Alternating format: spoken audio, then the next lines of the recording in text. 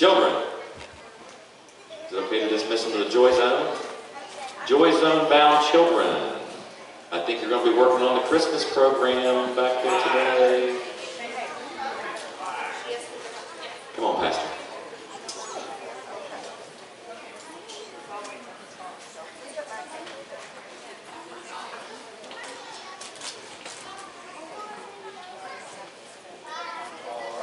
Hey, good seeing everybody this morning. I'm all into the Christmas spirit. Yeah. Actually, I am. I'll explain that. Today we're going to continue our study through the Christmas story, the real Christmas story. Each week we're picking out different parts and talking about them and apply it to our lives. Last week we looked at the shepherds, and this week we're going to look at some other people. But before we jump into things, I want to go ahead and open up a prayer, and then we'll dive into it a little bit deeper, okay? I want to ask you some questions too, so let's see how this goes, okay? Let's pray.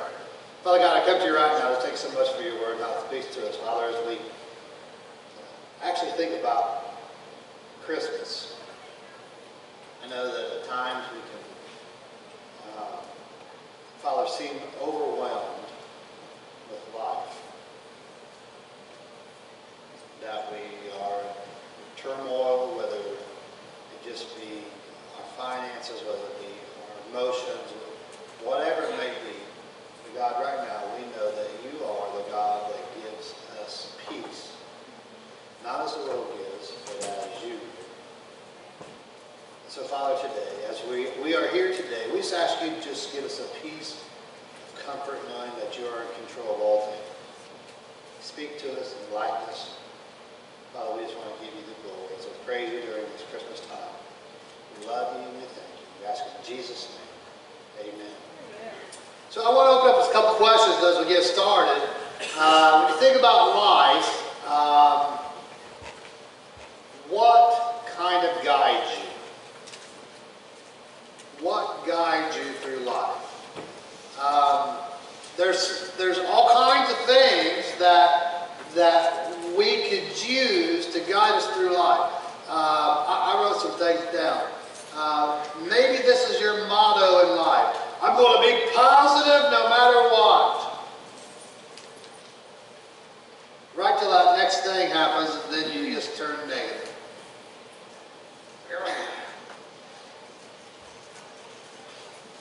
How about this one?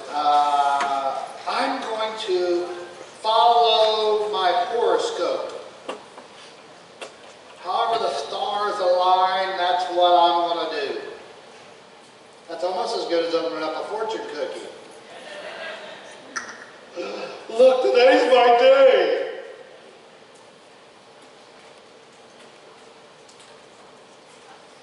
How about television shows? Well, I was watching this doctor on the show the other day. There was a time when I was laid off, and there's a certain doctor. He's not the wizard, but he's the doctor. And if you bought all the vitamins and stuff that he said to eat and take, you'd be broke. But you follow. Well, he says, I need to do this. I need to exercise more. I've got to take this build up. How's that working for you?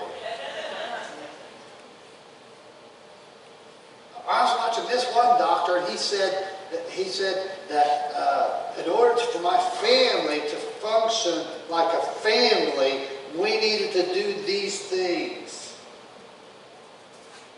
You might get some good advice from some of these guys. I mean, seriously, you might. But what's your go-to? I heard this one today, and it's on a Christian radio station that was coming in. This is what it said. This was was someone's motto, or this is what they said. I will guide my thoughts. I will not let my thoughts guide me. Now that ain't real bad now, is it? But the Bible tells us to take every thought captive. So if I was letting my thoughts guide me, I'd be in big trouble. If I was even guiding my thoughts, sometimes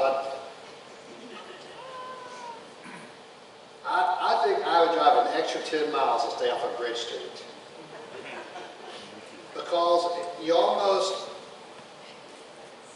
I was going to say, lose your,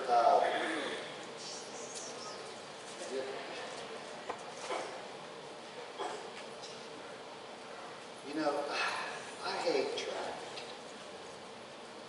But when I go on Bridge Street, I immediately become Mario.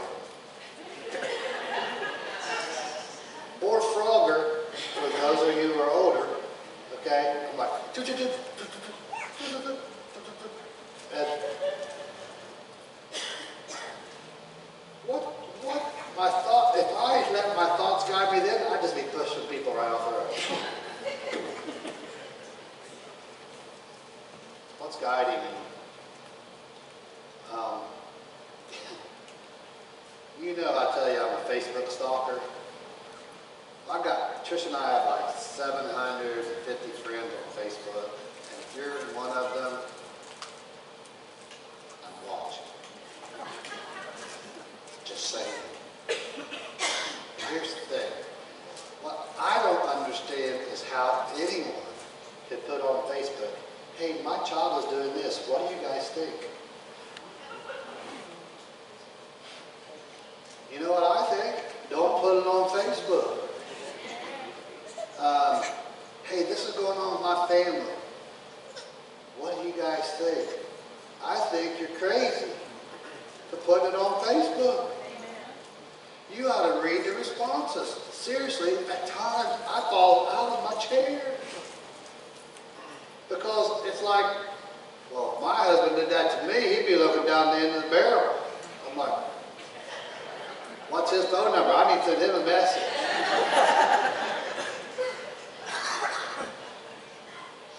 Where are we getting our advice from? Church. Where are you getting your advice from? Amen. I don't know who said that, but right here. Amen. Right here. This is where. Now, when I was a youth pastor, I said that Bible, basic instructions before leaving earth. B-I-B-L-E. Basic instructions before leaving earth. This should be our go-to. This should guide us. Listen to me. Listen to me good. You can find anything you want if you're searching for it. If you got a smartphone, would you raise your hand if you got a smartphone? Okay. Me and the boys, Josh and Jeremy, sitting right here, we were going to, I think we're in Dayton. We're sitting in a drive-thru at a Home of the Water. And, yeah, thank you. And then we were sitting there and we were talking about an older car, like a car show type of thing. There was a beautiful car there. And one of them said something about the car, and one of their phones, or maybe it's my phone, said, we are not able to find that anywhere close to you. I'm like, hey, your phone's listening to you. You don't have to say, hey Siri, or hey Google. Your phone's listening. I didn't say anything except how much do I owe you for my croissant. You know, hey, and it just started talking to me. I'm like, what? You can find anything you want within seconds on that internet. And we'll spend hours looking at that phone, and we won't spend 10 minutes looking at God's Word. Amen. What are you searching for? What are you searching for? You got your Word with you today? Praise it up. Man Man shall not live by bread alone, but by every word that proceeds out of the mouth of God. Hey guys, today we're going to be talking about the Magi, the wise men, and how they followed the star. What are you searching for? What are you searching for? Take your Bibles, turn to Matthew.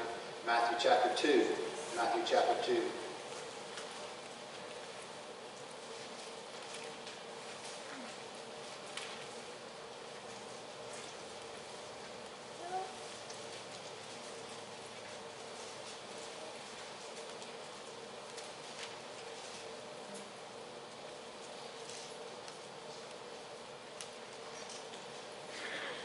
When you're thinking about following something,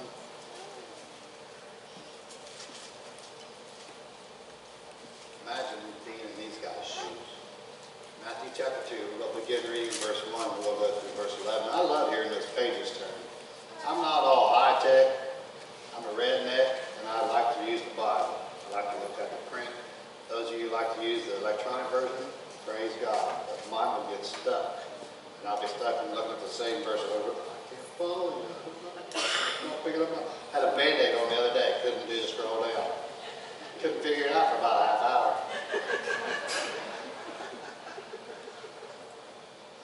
Are you about to me now? I should have seen the way I was typing. I was leaving out every other letter with my thumb. Here's what God's word says. Listen to this. Now, after Jesus was born in Bethlehem of Judah, in the days of Herod the king, the Magi from the east arrived in Jerusalem, saying, "Where is he who has been born King of the Jews? We saw the star in the east and have come to worship him." When Herod the king heard this, he was troubled, and all Jerusalem with him. Gathering together all the chief priests and scribes of the people, he inquired them where the Messiah was to be born. They said to him, "In Bethlehem of Judea.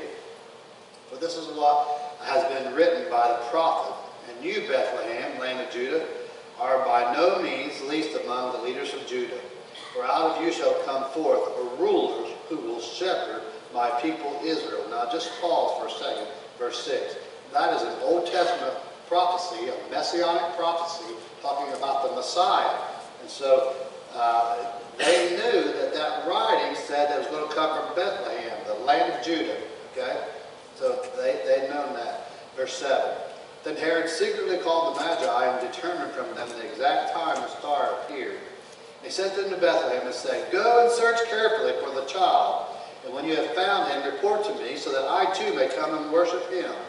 And after hearing the king, they went their way, and the star, which they had seen in the east, went on before them until it came and stood over the place where the child was. When they saw the star, they rejoiced exceedingly with great joy.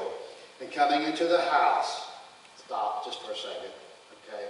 This is, if you're visiting, I have ADHD and my mind runs 100 miles an hour.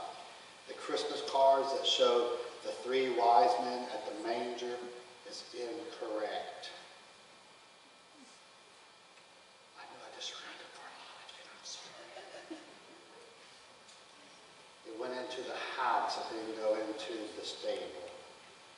Jesus is a little bit older during this time. Okay?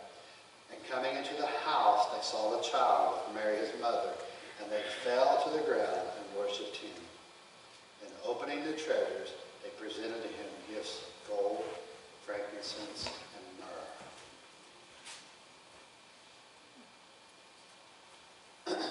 I want you to think about something. The next time you go out at night, or maybe you get up in the morning and it's pretty dark, I want you to do me a favor, okay? Wherever you're at, whether you're in the city, if you're in the country, wherever you're at, go out at nighttime and look up into the sky and look at all those stars. When I look up at the stars, I think several things. First of all, I think about the promise that God made, saying, "Hey, you go out and count the stars, and that's how many descendants you're going to have." Okay, I think about that one. But now think about this. During the Christmas season, go out and try to find one star and follow it. Just one. You pick out one. The other night, I was driving, when I left, it was dark, the moon was on one side.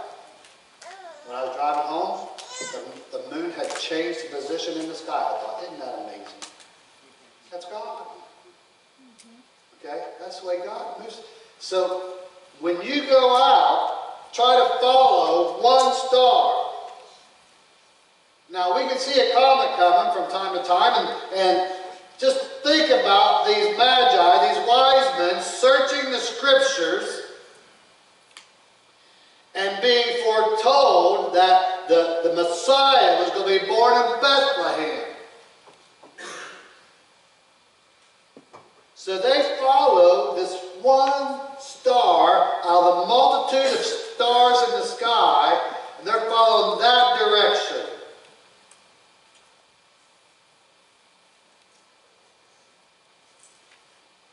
I'd say it'd be pretty easy to get lost, don't you think? They didn't have the Hubble telescope to go, we found it. There's the star. You know, look this way, and then they got that big old like, we found the star. They didn't have that. Divine leading by God. The one star led them to the Messiah. So go to verse 1 and 2. Go to verses 1 and 2. I like this. I like this. Now after Jesus was born in Bethlehem of Judea in the days of Herod the king, Magi from the east arrived in Jerusalem, saying, where is he who has been born King of the Jews? For we saw his star in the east and have come to worship him. Now when you read that writing there is meaning when it says, they started asking, it was like they were causing a disturbance in the town of Jerusalem, saying, hey, where's this Messiah? We've seen the star in the east. We come follow him. We know the Messiah is going to be born in Jerusalem. Where's he at? Shouldn't you be looking for him? I don't understand why you're not looking for him. Have you seen him? Have you seen him? We want to worship him. Why isn't everybody worshiping him? What's going on? Where's he at? Searching him out and asking, where's he at?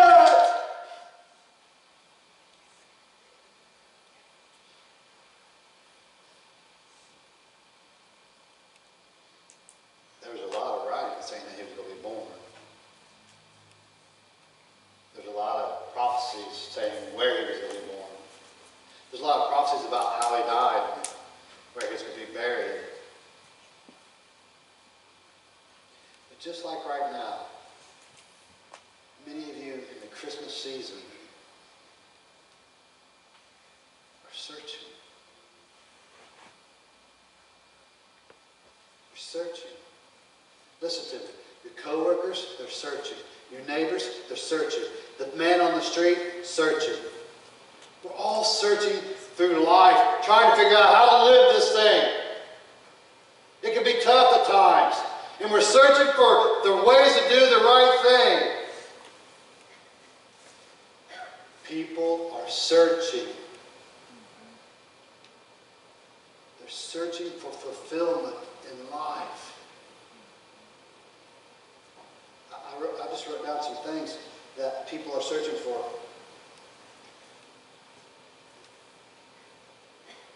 People's looking for peace. Peace. When's the last time you got a good night's sleep?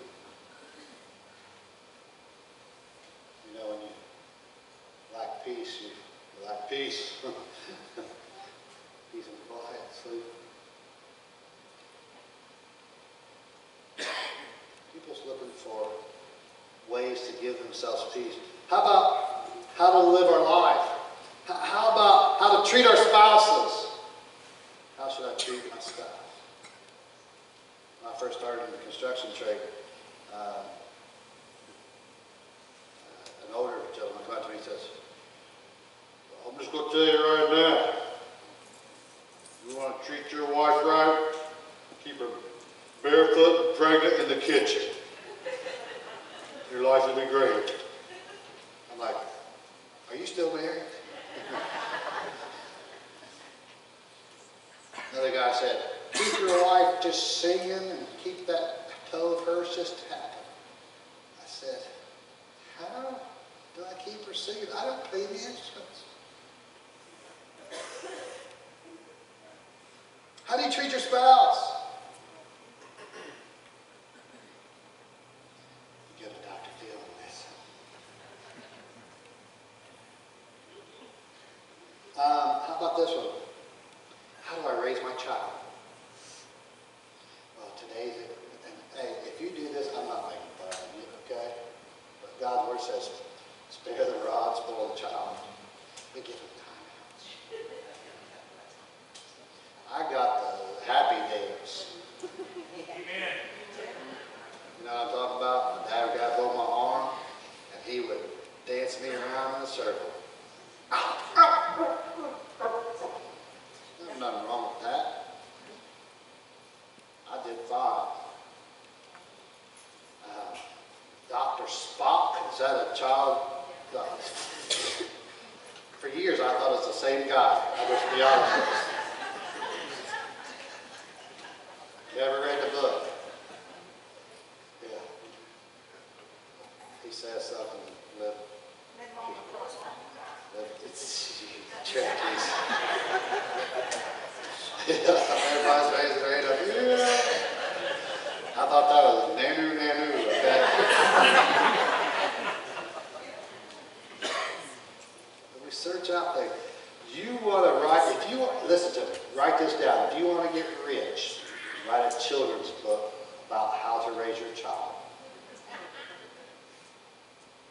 People buy it. That's part of life. We search it out. We're searching for things. How about this one? How about searching for the Messiah? The Savior. How about searching for, Chad sent me something yesterday. How about searching for real joy? Amen.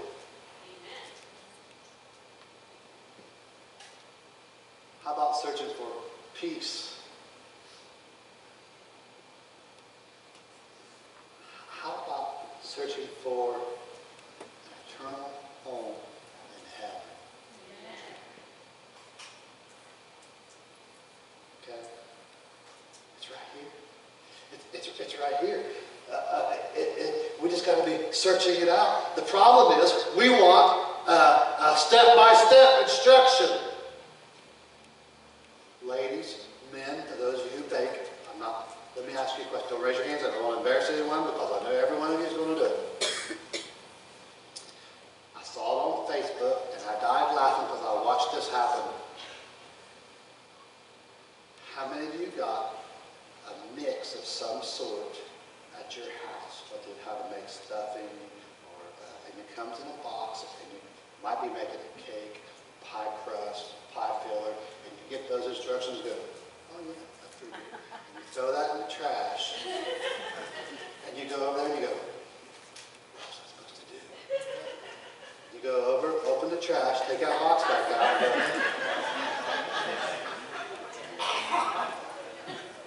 that's what it's missing. I forgot all about that. I go right back over there. You know I'm right. We all do it. Men, you get instructions on how to you buy a kid a bike, you'll put it together. Who needs instructions? And then you get it out and go, where's the pedals? I missed step 7. I'm on 13. What's going on? I better go back to the instructions. How's life going? Go back to the instructions. Get on God's Word. Get in it. Dive in it. Search it out. It's not going to give you step by step. That's part of faith. That's following the God following the star. You got to be following the star in God's Word, and you'll find the light.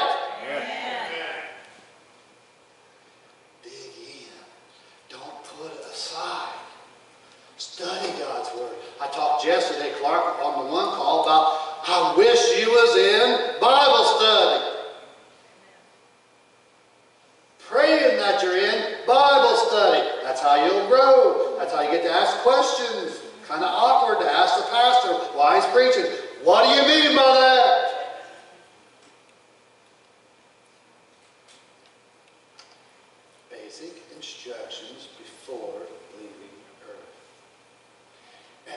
might be looking for a Savior. You might be looking for this Messiah. You might be looking for how this whole Christianity thing's working out. And you might be like the Magi coming in and say, I got some questions. Where's he at? How do I find him? How do you guys live it? What's going on? What do I need to do? That's okay. Ask questions. Ask questions. How do you have peace? How do you have peace? I swear to you, I'm swearing to you, I promise you, listen, I promise, listen to me. Tricia and I would not be married if it wasn't for God. We wouldn't be married today if it wasn't for God's word. Now we've struggled from time to time, but I want to tell you we've been married 33 years. Yeah. You thought, huh? Yeah. Yeah, baby. All right. 33 going on 34. And I want to tell you, you want to know when we had problems in the marriage? When I wasn't in church the way I should be. When leader of the family, right? If I wasn't in God's word, basically searching before leaving earth, being guided by Him, that's when we had problems. And I had to get back into the instruction manual.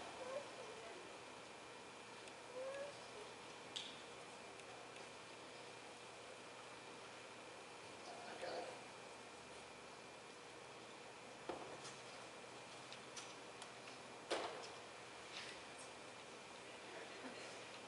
Did you see that? That's Kentucky and turn your pages.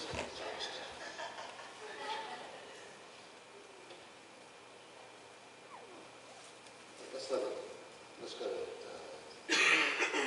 keep something in there. A little bit of John chapter 8.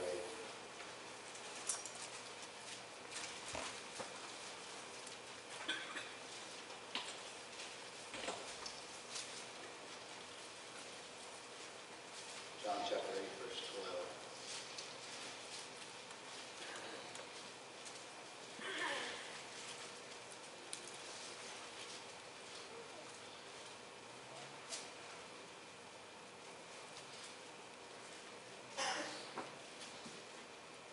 Look what it says here. And Jesus again spoke to them, saying this. This is Jesus talking. He says, I am the light of the world. He who follows me will not walk in darkness, but will have the light of life.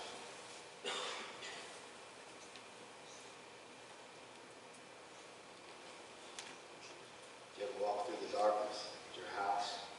You know that house very well, but you seem to find that one little bed leg that sticks down, and you kick that with your toe. You say, praise God.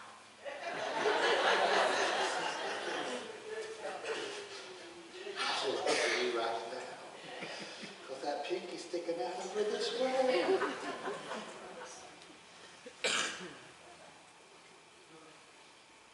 I don't like to walk in the dark, I'll tell you. I'll leave the TV on all night long so I can get up and on the rest of it without moving the toe. I'll just be honest with you. I'll pay the extra $10 a month. But here's the thing. We do the same thing in life. When we get out of life, you're going to bump your toes. You might even trip and fall down. But you need to stay in the life of the Lord.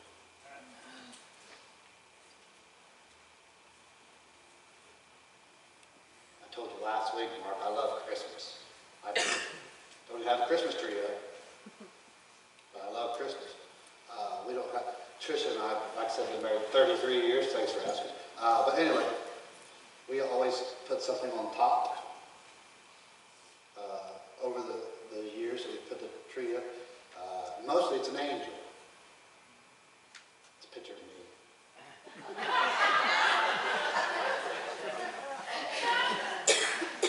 Janet, what is that? That's sorry to hurt my feelings, people. Said I'm not an angel? No, really, it's an angel. You know what that angel means? An angel shared a good news, right? one time we had a star. Star up on top. The star that lights the way. Hey, Christmas isn't about the guy in the red suit. Amen. It's about the baby in the manger. The baby in the manger who grew to be a man, lived a sinless life, and then died on the cross for our sins, your sins, my sins. That's what Christmas is about. That's why I love Christmas. I love it. What's the top of your tree?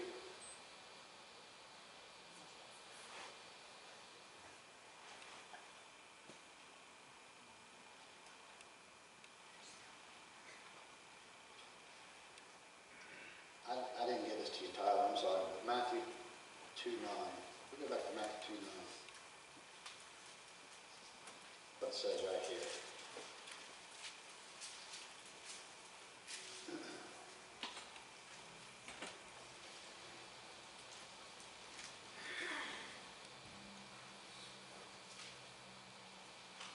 After hearing the king, they went their way, and the star, which they had seen in the east, went on before them until it came and stood over the place where the child was. I'm telling you, we can search and find anything we want instantly. We got the power at our fingertips to find all kinds of things. But shouldn't we be following the star? Because I promise you, it will lead you right to where you need to be. When you get into God's Word, it's going to lead you to where you need to be.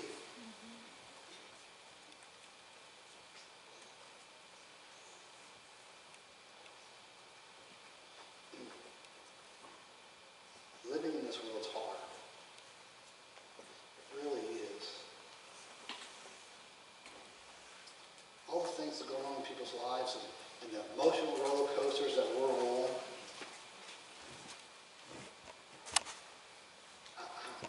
It's just unbelievable what people go through. I can't imagine.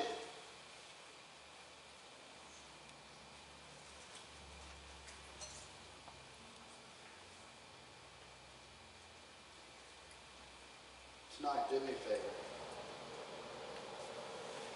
Go outside, look up at the sky, and pick a star. Try to pick one.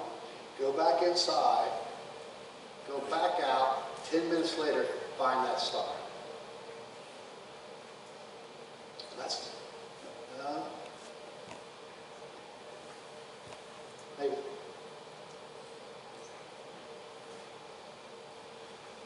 Find that star. It's just kind of like trying to choose to do the right thing in life. In John 14:6, you don't have to look there at this one, but just write it down. Jesus said this, that He's the way, the truth, and the life. No one comes to the Father except through Him. Today, you might be searching for the Messiah. You might be searching for a Savior. You might be searching for peace. You might be searching for anything to get you through life. I'm going to tell you, it's hard enough being a Christian, but I can't imagine not doing it without Christ in my life. Are you searching? Are you searching for a Savior? Do you know Jesus? It's time to follow the star. It'll lead you right to where the Christ child is. Do you know it? In a few moments we'll have prayer and we'll have an invitation. I I want to tell you the way we do things here, we give an open invitation for anyone to trust Jesus Christ as their Lord and Savior, to follow the star, to have the Messiah, have the Savior in their life, to have eternal destiny of heaven. You can come forward and say, hey, I want to trust Jesus Christ. I want to be a believer. However you want to say it. We'll have someone take you to another room and show you what God's Word says and let you make the decision. Maybe you're looking for a church home. We'd love to have you be a part of this church. Just come forward and say, hey, I want to be a part of this church. I want to serve God right here. We'll be having baptisms next week. We sent by letter, baptism statement. Just come forward. We'll have someone walk into another room, ask you some questions, fill out some paperwork. Maybe you want to come to the altar and pray. Because you know what? Church, we've talked about this a lot here the last 3 months, 6 months.